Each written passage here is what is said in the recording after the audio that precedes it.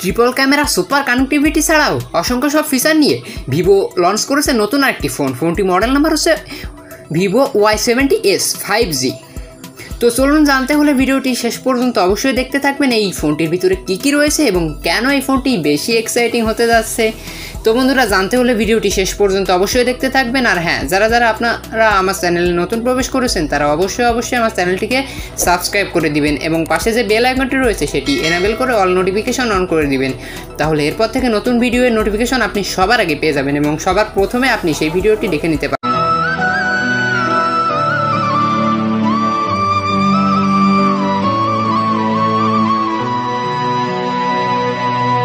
Welcome back guys, আপনারা দেখছেন STEY hero YouTube channel এবং STEY হিরো ইউটিউব চ্যানেলের পক্ষ থেকে আমি হিমেল বিশ্বাস রয়েছে আপনাদের সঙ্গে।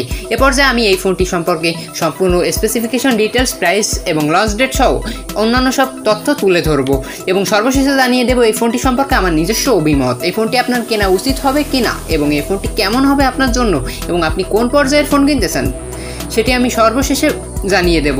তো এ পর্যায়ে চলে যাচ্ছে আমরা এই ফোনটির ফিচার নিয়ে।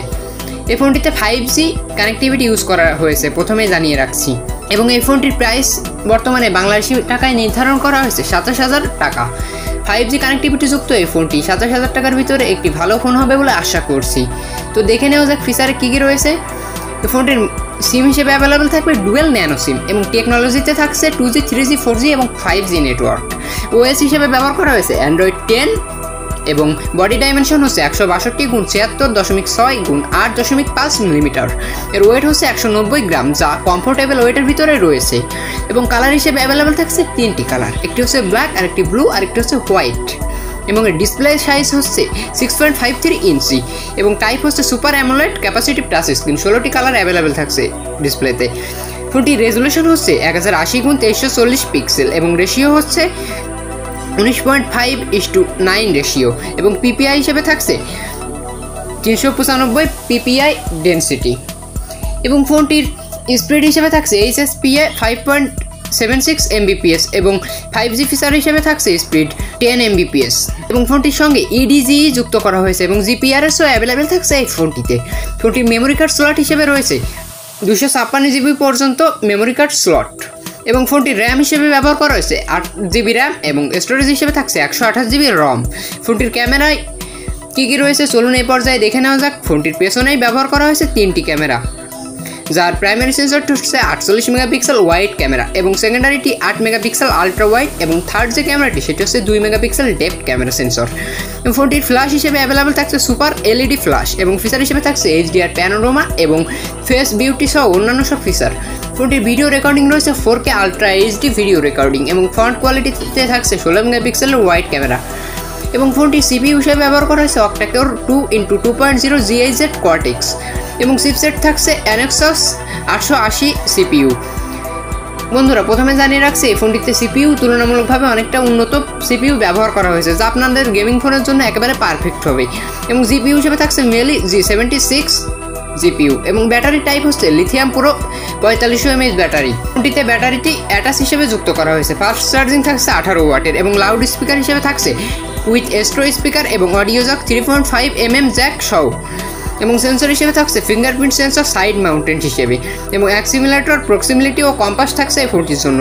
জিপিএস হিসেবে থাকছে অ্যাভেলেবেল জিপিএস, গ্লোনাস এবং VDS ও গ্যালারিও। ফোনটিতে USB টাইপ হিসেবে ব্যবহার করা হয়েছে 2.0 type C on reversible connector এবং ব্লুটুথ হিসেবে থাকছে ভার্সন 5.0 ব্লুটুথ সিস্টেম। ওয়াইফাইতে ব্যবহার করা হয়েছে সুপার স্পিড এবং ওয়াইফাই হটস্পট ডিরেক্ট। এ পর্যায়ে জানিয়ে দিচ্ছি এই ফোনটি সম্পর্কে আমার নিজস্ব অভিমত। আপনারা যারা গেমিং ফোন কিনতে চান, আপনাদের প্রাইস যদি 30,000 টাকার মধ্যে হতে পারে তাহলে এই ফোনটি দেখতে পারেন। তবে আপনারা যদি এর থেকেও ভালো পারফরম্যান্সযুক্ত গেমিং ফোন কিনতে চান এই প্রাইসের ভিতরে, তাহলে আমি সাজেস্ট করবো Xiaomi এর পোকো সিরিজের যে ফোনগুলো রয়েছে আপনারা সেই ফোনগুলো দেখতে পারেন, কারণ সেই ফোনগুলো গেমিংয়ের জন্য একেবারে বেস্ট ফোন হবে। এবং এই ফোনটির সমস্যা হিসেবে রয়েছে ফোনটির দাম 27,000 টাকা, কিন্তু ফোনটির ব্যাটারি ব্যাকআপ হচ্ছে মাত্র 4500 mAh, যা অনেকটা কম ব্যবহার করা হয়েছে। সেই তুলনায় দেখতে গেলে যদি রিয়েলমি এর 10,000 টাকার ফোন দেখেন সেখানেও 5000 mAh ব্যাটারি ব্যবহার করা হয়েছে, তাহলে আপনি নিজেই বিচার করুন এই ফোনটিতে ব্যাটারি কতটা কম ব্যবহার করা হয়েছে তুলনামূলকভাবে। এবং এই পর্যায়ে জানিয়ে দিচ্ছি এই ফোনটির ক্যামেরা সম্পর্কে আমার নিজস্ব অভিমত। ফোনটিতে ব্যবহার করা হয়েছে পেছনের ট্রিপল ক্যামেরা এবং সামনে সিঙ্গেল ক্যামেরা। তবে আপনারা একটা জিনিস লক্ষ্য করলে দেখতে পারবেন এখানে মাত্র ট্রিপল ক্যামেরা ব্যবহার করা হয়েছে এবং প্রাইমারি সেন্সরটি হচ্ছে 48 মেগাপিক্সেলের। সেই তুলনায় যদি আপনি রিয়েলমি অথবা শাওমির অন্য কোনো একটি ফোন দেখেন তাহলে দেখতে পারবেন সেখানে 64 মেগাপিক্সেল অথবা কোয়াড ক্যামেরা ব্যবহার করা হয়েছে পিছনে এবং একটি টেলিফটো লেন্স যুক্ত করা হয়েছে। কিন্তু এই ফোনটিতে কোনো টেলিফটো লেন্স যুক্ত করা হয়নি, যার কারণে আমার এই ফোনটির ক্যামেরা ফিচারটিও পছন্দ হয়নি। এবং সেলফি ক্যামেরায় এবার আসি।